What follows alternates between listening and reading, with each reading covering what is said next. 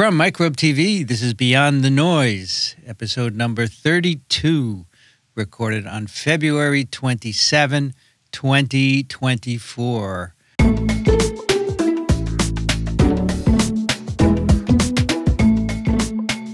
I'm Vincent Racaniello, and joining me today is your host, Dr. Paul Offit. Hi, Vincent. This is the video version of Paul's column on Substack called Beyond the Noise, cutting to the chase on important health topics.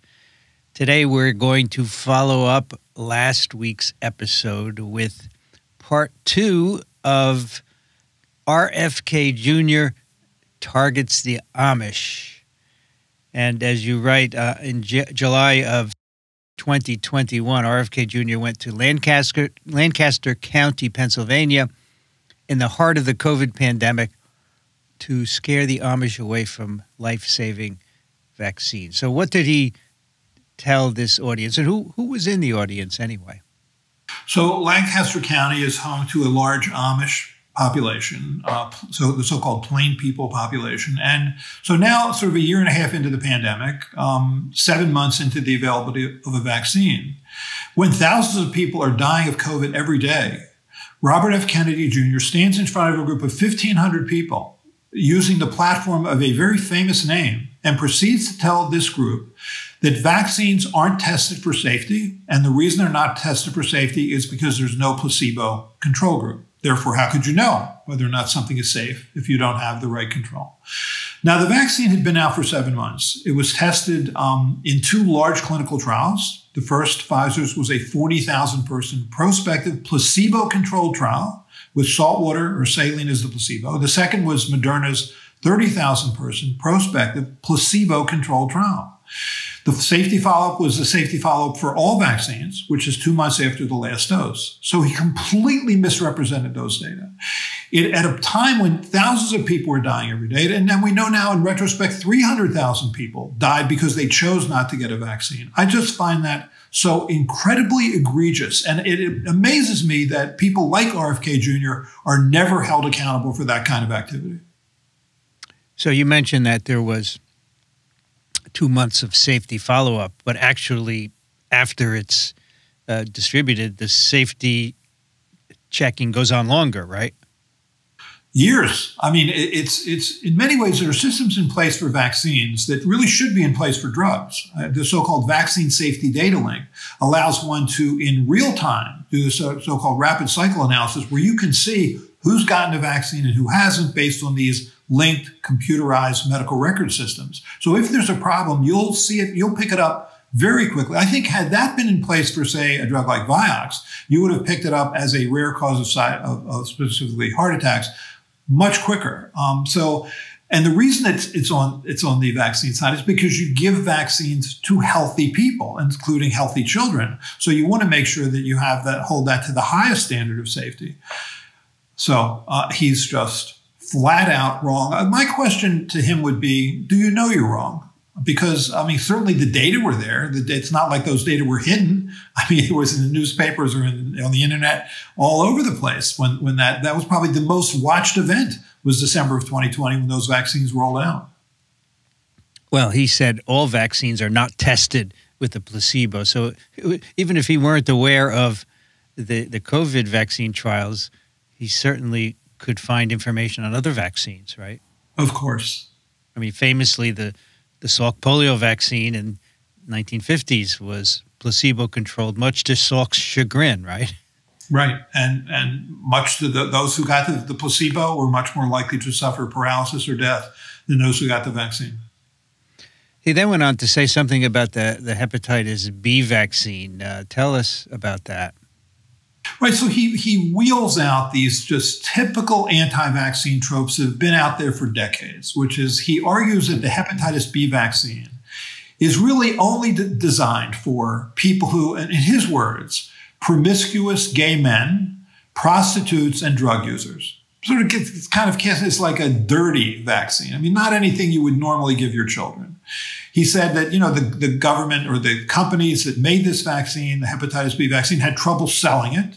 And so they went to the CDC and said, look, we're not selling this vaccine. We need to give it have it as a routine childhood vaccine. And so then, it was made a routine childhood vaccine in the early 1990s. And what ended up happening, there was a dramatic increase in SID, sudden infant death syndrome, or crib death. So all of that is wrong. First of all, the hepatitis B vaccine, the original hepatitis B vaccine, the so-called serum-derived vaccine, was introduced in the early 1980s. It was derived, as its name suggests, from serum. So using blood from people in the early 1980s was kind of a frightening prospect, because that's when AIDS, HIV, human immunodeficiency virus, came into this country.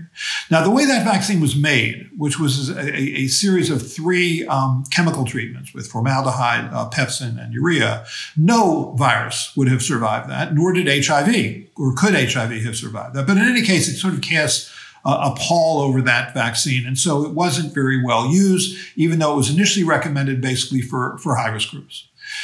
Then when we had the recombinant DNA vaccine come out in the early 1990s, we had sort of more data on this disease in children. So what you knew is that by the early 1990s, about 18,000 cases of hepatitis B occurred in children less than 10 years of age.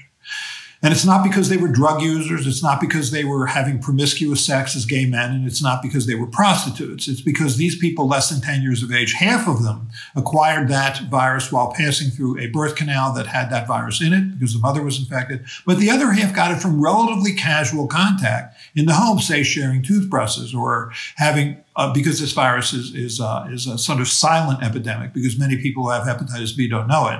That having Uncle Bob, who has chronic hepatitis B but doesn't know it, kiss the child or whatever. So 18,000 cases a year in children less than 10 years of age. And so the government in the early 1990s recommended a hepatitis B vaccine for children, which now has been out for 30 years and has dramatically lowered the incidence of this disease. And you want to get the hepatitis B vaccine early, because if you get hepatitis B, like in passing through the birth canal of the mother, if you get it at that early age, you're much more likely to go on to develop cirrhosis, which is chronic liver disease, or liver cancer. Regarding his comment about crib death, if you actually look, or sudden infant death syndrome, if you actually look at the data, you would conclude the opposite was true. Because what happened in the early 1990s, when the CDC recommended this vaccine, the hepatitis B vaccine for infants and young children, they also launched something called the Back to Sleep program, because children are much more likely to develop sudden infant death syndrome if they sleep on their stomach than if they sleep on their back. So what you see starting in the early 90s is a dramatic decrease in the incidence of sudden death syndrome, a dramatic increase in hepatitis B vaccine, and a dramatic decrease in the incidence of hepatitis B. So he gets it. It's not just that he gets it wrong. He gets it completely wrong, almost like to the level of parody. He mentioned, well, in your column, you say that he said, when I was a child, I never heard of sudden infant deaths, as if what he remembers is of any consequence. Right. Sudden infant death syndrome existed even before RFK Jr. was a child. Now, as you say at the end of the article, he's running for president, and whether he gets nominated or not, he's going to have a large platform for his disinformation campaign. What can we do about this? Well, ironically, very early on when he launched his campaign for president, he said, it's really, I'm not going to talk about vaccines. I mean, that's not what I'm going to talk about other things that are important for the American public. Then he proceeds to hire Del Bigtree, who's the head of a virulent anti-vaccine group called Informed Consent Action Network, as his communications director. So let's assume that that was wrong. So now he has a much bigger platform to distribute his misinformation, but he's always had a big platform.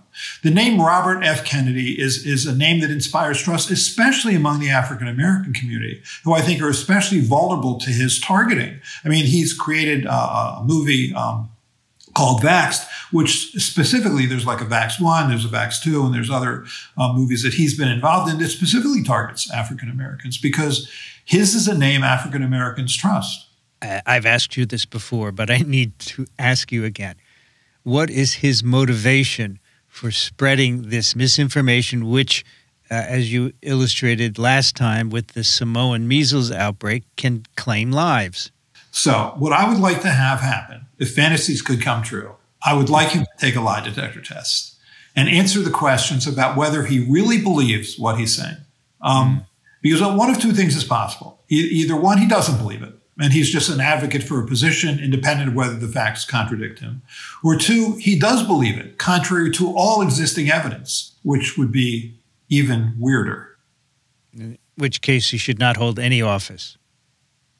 Right.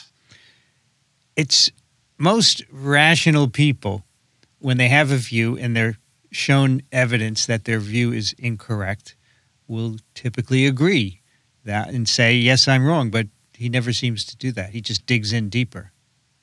Yeah, lawyers represent a particular position. That's what they do. So they may represent somebody who's guilty of murder, who they know is guilty of murder, but that's not their charge. Their charge is to do everything they can to get them off or to get them the least possible sentence. So that's their charge. And I think the way he sees this is his charge is to scare people about vaccines, period. And even if evidence contradicts him again and again and again, this is his charge. He's representing this killer.